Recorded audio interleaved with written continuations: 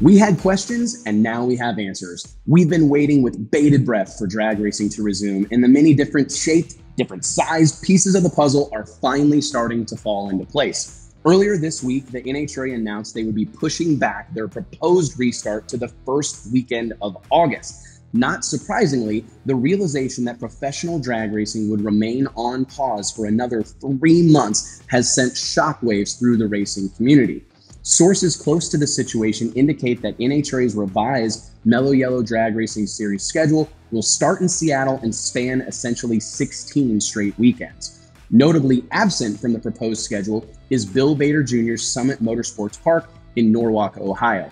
Again, no official schedule has been distributed by NHRA, but Burnout has been told to expect something from drag racing's high offices in Glendora, California by the end of this week. Racing will resume in Tulsa, Oklahoma, however, this weekend with Keith Haney and Todd Martin's notorious Throwdown at T-Town, featuring the Midwest Pro Mod Series top sportsman, top dragster, X275, and a host of other drag racing eliminators. Osage Casino Tulsa Raceway Park's premier event is shaping up to be an absolute barn burner. All of us here at Burnout tip our collective caps to the team in Tulsa, especially track manager Todd Martin, for the time, energy, effort, and dollars that have been invested to pull this event off and do so in a safe and healthy manner for everyone involved. Racing continues. Wow, that was fun to say out loud. The very next weekend at Darlington Dragway for Keith Berry's Woodstock 2020. Always an enjoyable event for everyone involved. It feels as though the race has taken on a much greater meaning and holds a much greater significance as we approach the midway point of the most trying, complicated, and confusing calendar year of our lives, generally speaking. While we haven't seen an official entry list, the names slated to be in attendance for this annual event may well rival any other outlaw race we see this year.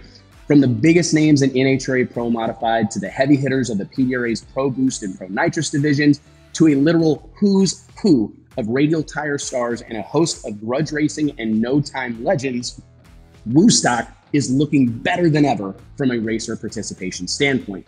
Unfortunately, one of the toughest racers the no-time small tire shootout scene has ever known, Keith Szabo, will not be in attendance as the legendary racer lost his battle with cancer earlier this week.